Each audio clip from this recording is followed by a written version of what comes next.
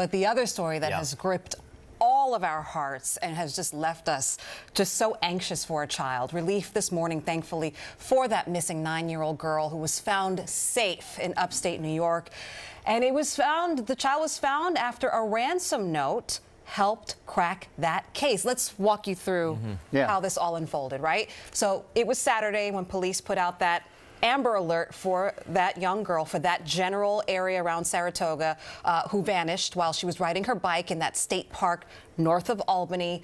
After a desperate 48-hour search, police announced late yesterday, the little girl was found. She was found. And so now, this morning, actually, we're getting a closer look at the man charged with her kidnapping. That's 47-year-old Craig Nelson Ross Jr. He allegedly left a ransom note at the girl's home. I believe it was the mailbox there. And get this, it was a 25-year-old fingerprint on the note that led authorities right to him. A database identified him from a crime nearly about 25 years ago. I believe it was a driving infraction or arrest. DWI, yeah. DWI, yep. The governor spoke last night about where the little girl was found. After some resistance, the suspect was taken into custody, and immediately the little girl was found in a cabinet.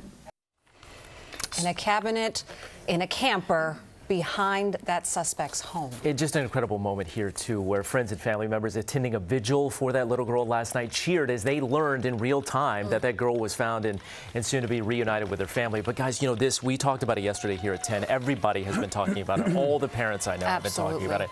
It was really nauseating to think what could have happened. The police were called about 15 minutes after the parents learned that something happened. From what we understand, there was a group of friends at the state park. She was riding her bike with the friends, and she said, you know what, I'm 9 years old, let me do one more lap around as a big girl, you know, let me go by myself, one more lap around. She went around, and then nobody saw her. They found her bike, and so that set off this Amber Alert. And as a parent, it's just the worst feeling. And hundreds of law enforcement came out. Is safe. A lot of our families who live in the city go out there to a camp environment to allow them to play. Thinking your child could have that kind of freedom. Right, that's the reason. Especially here in the city, you think, you know, to go in the country and you let them ride their bikes and be kids, and in this case, you just never think this would happen. And sometimes things happen that you cannot control, but I know that everybody sitting at home, you know, with children is thinking, what do I do? And maybe it's just the right time to have the conversation again.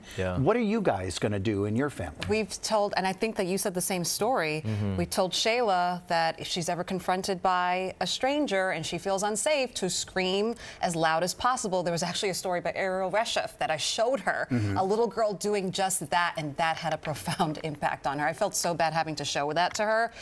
But because there's that. The real anxiety. Yeah, I mean, that's unfortunately, it's 2023, and that is the world we live in. You have to teach kids that that's what, and of course, this is not anything new, but I think in this day and age, you have to, unfortunately, as a parent, think about all those worst-case scenarios, even up there. We have no idea the circumstances other than what we know so far with this particular case.